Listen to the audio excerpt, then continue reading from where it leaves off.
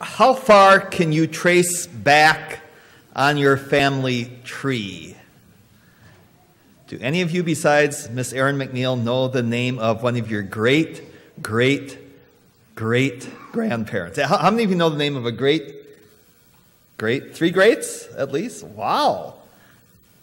You're not that unique, Erin. That's an exceptional group here. I'm glad I can tell you a little bit about my great-grandparents. I really know nothing about my three greats. Seven of my great-greats, I have 8 great-grandparents, right? Yeah, 8 great-grandparents, and 7 of them were born here in the United States, but all 16 of my great-greats were immigrants. 12 of them Swedish, 4 of them from Germany, and so I don't know much beyond that. I'm most familiar with my German roots. My great-great-grandfather, Friedrich Marheine, immigrated from Prussia and landed in Georgia, southern United States, in 1855. In 1860, he was smart enough to move up north to Oshkosh, Wisconsin, just in time to fight on the Union side in the Civil War. He was married, had a number of children, including his daughter Emma. She married a fellow named Albert Meyer in 1880, and they moved to what was then the township of Brannan in northern Wisconsin. Now it's known as Spirit, Wisconsin. And actually, a few of you, very few, may have actually read their story because there's a book in the church library called Never Miss a Sunset. And Emma and Albert Meyer are the mom and the dad in that book, and one of their 14 children is Roy Meyer. And Roy and his wife Helen would have 6 children, one of them being their oldest daughter, Marilyn, who happens to be my 84-year-old mother. Okay, that's what I know about that branch of the tree. Tracing genealogies, learning about who our ancestors were, is something which many people are interested, at least at some point in life. You tend to, as you get older, you get a little more interested in that. Thanks to Ancestry.com, researching one's family tree is easier than ever. And here on the Iron Range, you also have the Discovery Center, which can help with that as well. Today, the Mormon Church puts a lot of emphasis on tracing genealogies, but I suspect first century Jews were just as enthusiastic about doing that. Remember, Luke chapter 2 tells us that Joseph and Mary go to Bethlehem for the census because Joseph is a descendant of David. Now, there are at least 40 generations between David and Joseph. David was his great 40 times grandfather. And yet, Joseph is very much aware that David is the trunk of his family tree. And this genealogy is important enough that 2 gospel writers, Matthew and Luke, give us the family tree of Jesus. And since we are on a journey through Luke's gospel, that is our text today. Luke chapter 3, verses 22 through 35. And if you use the black Bible, that is, page something there. Check it out. Luke chapter 3, verses 23 through 35. Page 858. Starts on, 859. Page 859. Basically, what we have here are a list of 76 names. Luke says, starting in verse 23, as he began his ministry, Jesus was about 30 years old, and he was thought to be the son of Joseph, son of Heli, son of Matthath, son of Levi, son of Melchi, son of Jani, son of Joseph, etc., etc., etc. And I have to admit that I do not find this to be the most exciting passage in the Bible. In fact, whenever I read Luke, I skim over these verses pretty quickly. And yet I also know, on the other hand, from 2 Timothy 3:16, that every part of the Bible, every part, every verse contains God's words. When it says, son of Esli, son of Nagai, that's the word of God. The Holy Spirit inspired Luke to compose this passage. These are profitable, valuable, beneficial, useful words to us as Christians. And I do think God has some important things to say to us this morning through this list of 76 names. And let's just pause and pray we would hear and heed what God says this morning. Thank you, Father, for the Bible, the Word of God, including genealogies, things which on the surface seem very irrelevant and boring to our lives today. I just pray that you will help us to see the significance of your word and that truly you will speak, that this your Holy Spirit would help us to understand in a clear way truth that you have for each one of us. Help me to speak clearly. Help my friends to listen. In Jesus' name, amen. Well, one of the things which is puzzling as we look at this genealogy is that what Luke says is different from what Matthew says. Both agree that Jesus was indeed a descendant of David, but in David, it is David's son Solomon who is the ancestor of Jesus in Matthew. Well, Luke, verse 31, says Nathan, another one of David's sons, was Jesus' ancestor. But maybe even stranger is that Luke says that Jesus' supposed father, Joseph was the son of Heli. Well, Matthew says Joseph's father was named Jacob. Now, all sorts of possible, now this is just one generation up and already it's different. All sorts of possible explanations have been given. Perhaps the name of Joseph's dad was Jacob Heli, or maybe one was Joseph's father and the other his stepfather or his uncle or his grandfather. We know biblical genealogies often skip a generation or two. But the one thing I'm pretty sure of is that neither Matthew or Luke simply made a mistake. Luke traces 76 generations. He certainly knows who Joseph's father was. I think that the best explanation, one which is quite plausible, but it can't be proven, but it's, I think, quite plausible, is that Jacob is Joseph's father. Jacob is Joseph's father, and Heli is his father-in-law. In other words, Heli is Mary's dad. And thus what we have in Luke is actually Mary's genealogy. No, the text doesn't say that's what it is, but we really wouldn't expect it to say that because in the first century you did not trace someone's genealogy through his mother.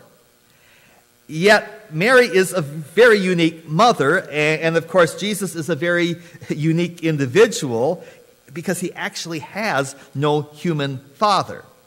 In fact, if we just go back to verse 22, the previous verse, at Jesus' baptism, the voice from heaven says, "You are my beloved Son.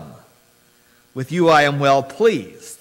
And that's Jesus' real father, the one true God. And while Matthew starts with Abraham and traces Jesus' genealogy down to Joseph, Luke actually traces the family tree backwards all the way up to Adam.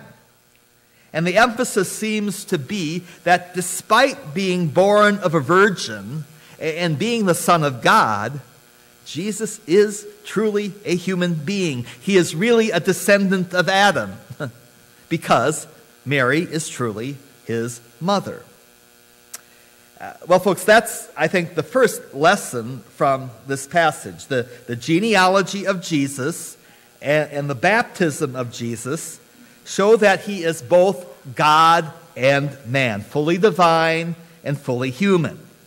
Now, we often focus on the Bible's teaching that Jesus is the eternal Son of God, yet the Scripture also stresses that Jesus is a human being. In fact, in Romans chapter 5, the Apostle Paul makes the point that Jesus is the second Adam.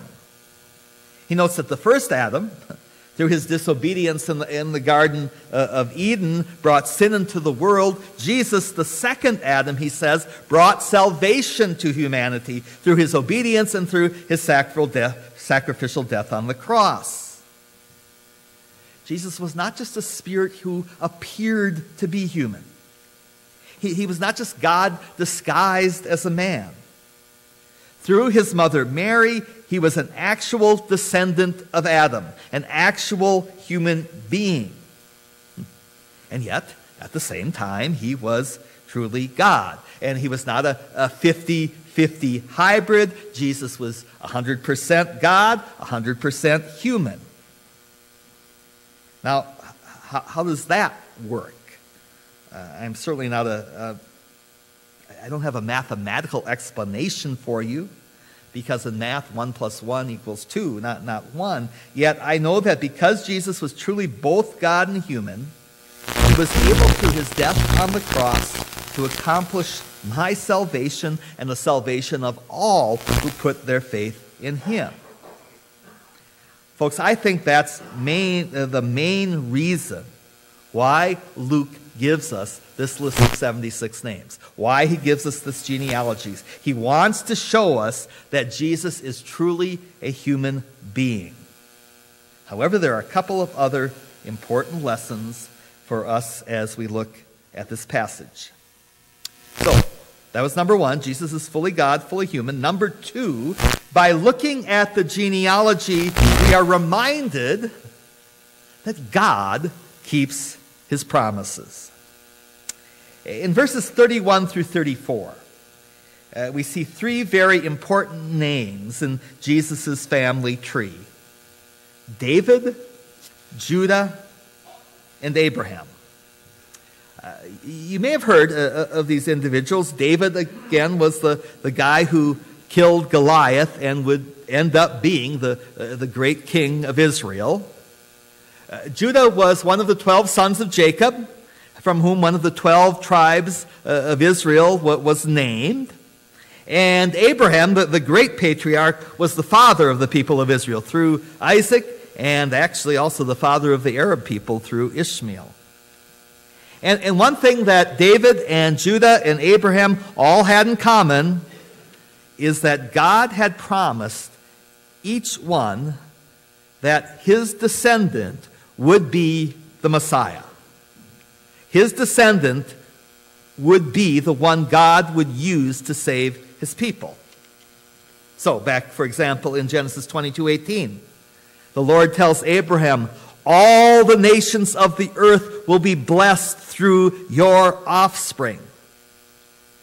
Genesis 49:10 reads, "The scepter will not depart from Judah, or the staff from between his feet, until he whose right it is comes, and the obedience of the peoples belongs to him, the descendant of Judah." And in 2 Samuel 7:16, as well as in other passages, God promises David that his descendants will rule forever. "Your house and your kingdom will endure before me forever, and your throne will be established forever." In Isaiah chapter 9, you have that specific promise that the Messiah will be a descendant of David. So I think Luke is impressed. I think he wants us to be impressed that all these promises that God made are fulfilled in Jesus. He, through both, I think, Joseph and Mary, is a descendant of Abraham, of Judah, and of David. And Luke sees this genealogy as proof that Jesus is truly the Messiah. And yet it's also a vivid reminder that when he was born, when Jesus was born, it was a fulfillment of a promise God had made 1,000 years earlier to David, and had made 2,000 years earlier to Abraham. And friends, this means that God does keep his promises. Oh, his timetable is a bit different than ours. It's no fun to wait for 1,000 years to see a promise fulfilled. Yet remember, as the Apostle Peter tells us, 2 Peter 3, with the Lord 1 day is as 1,000 years, and 1,000 years as 1 day. And thus, if God says, just wait a minute, it might be 5 years or 500 years in our time. Yet the point is, the bottom line is, God will keep his word. He's faithful. We can count on him. Even when things seem bleak, even when it seems that everyone else has forsaken us, God can be counted on to keep his promises. And folks, in this book, in the Bible, you will find some of the most magnificent promises imaginable. For example, in Romans chapter 8, there is a promise that nothing, absolutely nothing, not even death, can keep us from experiencing God's love, which is ours through Jesus Christ. That is God's promise. Now, it's no secret that we live in times of tension and uncertainty. Whether we're talking about nuclear weapons in North Korea, about the deepening political and cultural divide within our own country, about rapid changes in the world economy, or things happening in our own homes. People are anxious. People are afraid. One survey found that over 80% of Americans said they were worried about a nuclear war with North Korea. Yet, the reality is that life is pretty much always fragile. Life is always fragile. Whether it's military conflict or a stock market crash or a diagnosis of cancer, those things can pretty much happen at any point. It's always important to know that God will not fail us. He will always keep his word. His promises will always be fulfilled. I like the story of an event that happened years ago when a man was traveling by foot during the late winter, early spring, and he came to a river which he needed to cross. It wasn't, it was frozen over, but again, he just wasn't sure how thick or solid the ice was, so he began to cautiously and slowly crawl across the ice. And soon he began to hear a rumbling noise that got louder and louder, and he thought, oh no. He feared the ice underneath him was cracking, but soon a large wagon pulled by 4 big horses, kind of like the Budweiser wagon, this big wagon and horses rushed past him. And then he got up and started dancing across the lake. And now he knew the ice was thick, the ice was solid, it could be trusted. And friends, I would say the same thing. When you look at that list of 76 names, not a terribly exciting thing to do, but when you look at that family tree of Jesus, it should be a reminder to us that God's promises are thick and they are solid and they can be trusted, and that the Lord will not fail us. In fact, one very practical and profitable thing we can do is spend time looking in the Bible and identifying some of the promises the Lord has made, and then ponder their meaning and significance. One of my favorites is that last portion of Romans 8, which I mentioned earlier, which includes verse 32, Romans 8:32. It says, "He did not even spare his own son, but offered him up for us all." And here's the promise: "How will he not also with him grant us everything?" Meaning not everything we want, but everything we need. If God loves us that much, he will give us everything we need. That's a promise from the Lord.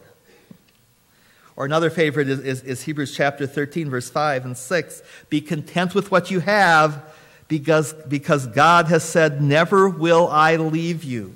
Never will I forsake you.' So say with confidence, the Lord is my helper. I will not be afraid. What can mere mortals do to me?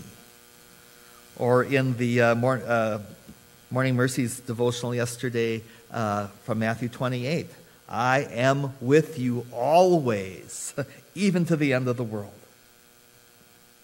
Friends, if you believe those words are true, and you take time to ponder the meaning and significance of those words, I can pretty much guarantee you that your perspective on life will change. You will seldom be afraid.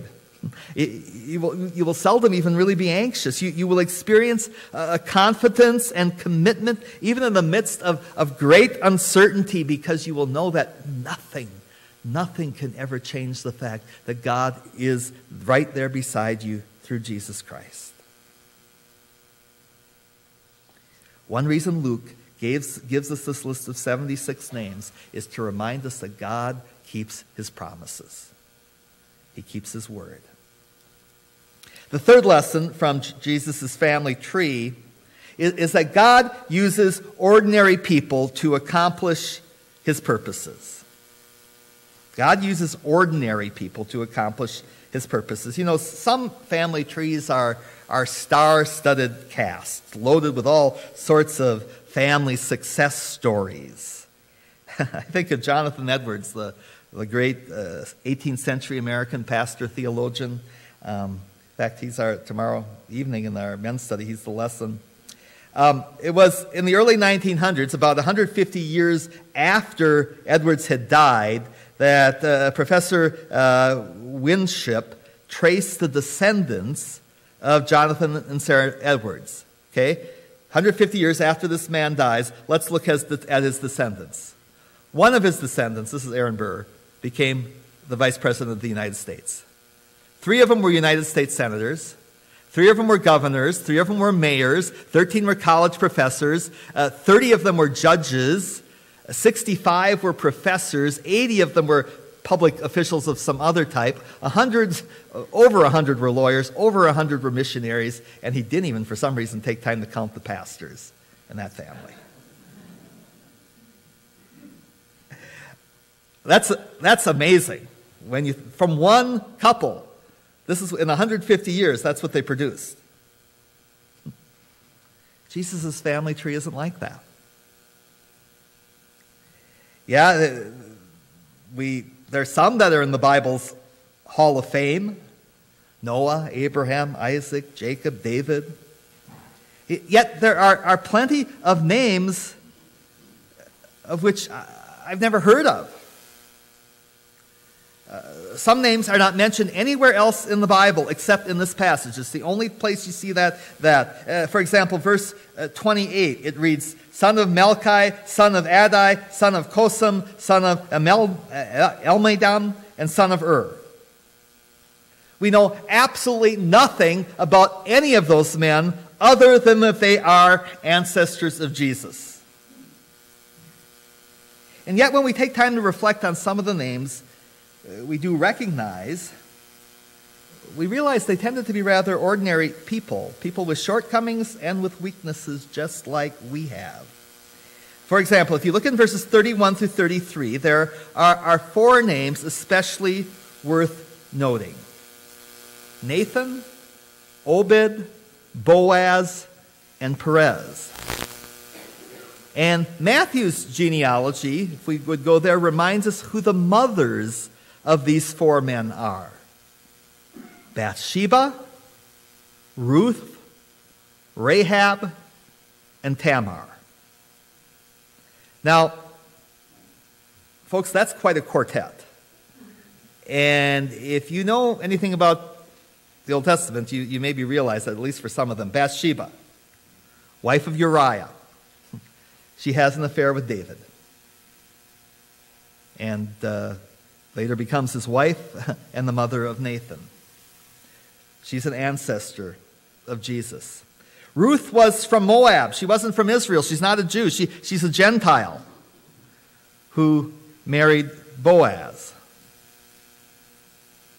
And Boaz's mother, or maybe it was his grandmother, was Rahab. Who's Rahab? A pagan prostitute. A pagan prostitute that the Lord mercifully rescued from Jericho as it was being destroyed. And then there's Tamar. Her story is recorded in Genesis 38. And for a variety of reasons, she disguises herself as a prostitute and entices her father-in-law, Judah, into an incestuous sexual relationship. My point is that one's ethnic background or social standing or even moral failures do not seem to prohibit someone from being part of Jesus' family tree. You don't have to earn your way into this family tree. God uses all sorts of people. So not everyone of Jesus' ancestors is a person of great faith. And yet, each individual is used by God to accomplish his purposes.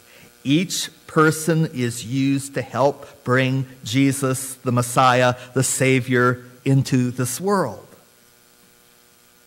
And it is a reminder to us that the Lord uses ordinary people to accomplish his purposes. I love the story of the football coach.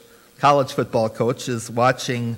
He's got over 100 players trying out for the football team that fall.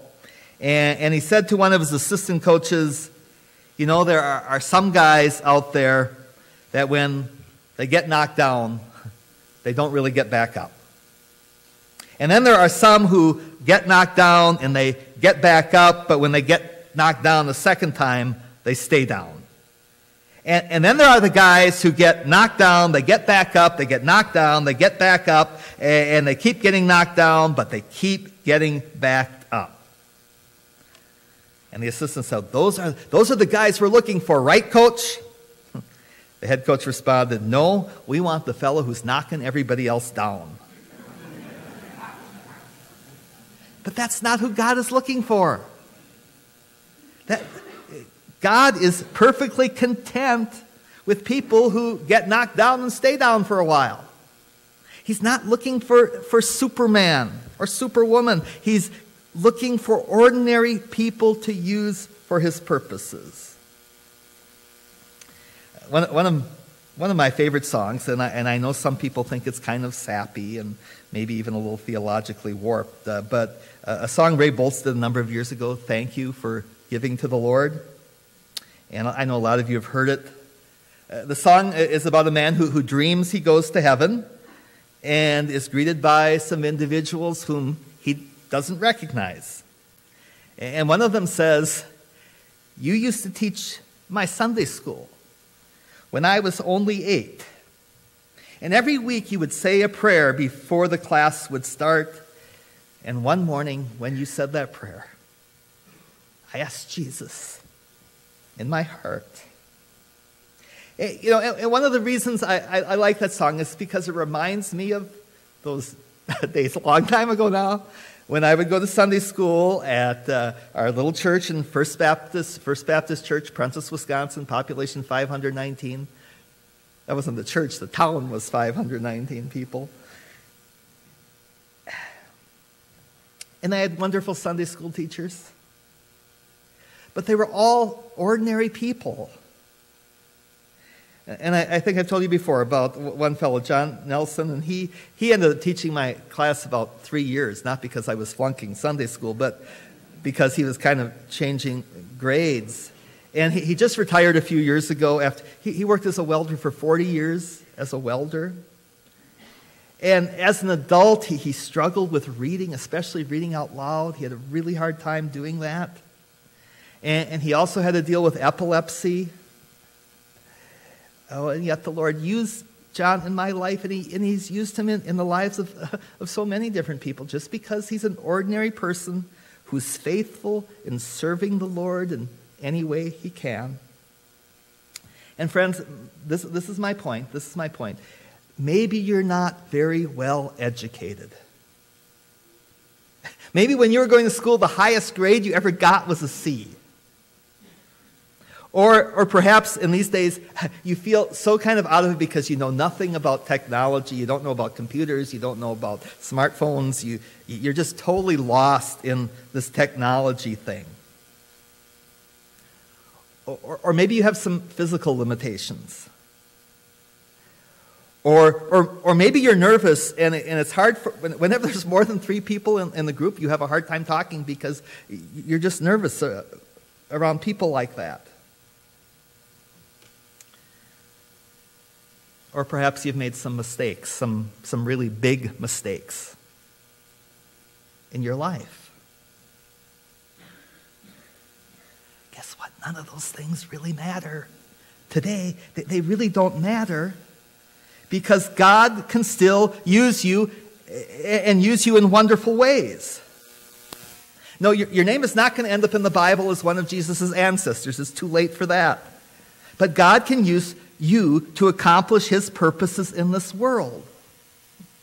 As an old saying goes, God does not call the qualified, he qualifies the called. And what God asks of us is that we be willing to be used. Oh yeah, once in a while he will drag people kicking and screaming and use them for his purposes. That's his prerogative, yet he much prefers to use people who are willing to be used. Well, friend, I can't tell you how to become famous or wealthy or successful. If you want, you can pay people quite a bit of money for that type of advice. I can, however, tell you without charge how you can have a life which is meaningful, worth living, and which will have an eternal impact. Simply be willing to be used by God to do his will. Simply be willing to be used by God to do his will. What is that? What's his will? Well, the Bible gives us a pretty simple summary. The great commandments and the great commission, Matthew 22. Jesus says, love God, love your neighbors. And when you're honoring the Lord and serving the people around you, you are doing God's will. The Great Commission is go and make disciples. And when you're helping people who are not believers in Jesus to come to know him, and when you're helping folks who are believers in Jesus to get to know him better, you're doing God's will. Well, the details of God's will for each of our lives will be a little different. And for the most part, I can't tell you exactly what those are. You'll have to figure that out for yourself. Yet I suspect most of the things will be done in the context of home, work, school, church, where you're at right now. But if you're willing to do God's will, if that's your focus, your life will be good. It'll be a life worth living. It will be a life with an eternal impact. It's probably not going to be easy always. It's certainly not always going to be fun. But a life focused on doing God's will be a good one. By his grace, may the Lord help us that to be our focus today and in all the days ahead. Let's pray. Lord, we thank you that you are the God who uses ordinary people whom you have purchased with the blood of your own Son and brought into your family.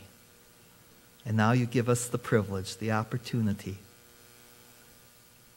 to live lives that reflect your glory and your grace. Help us, Lord, to do that. In Jesus' name, amen.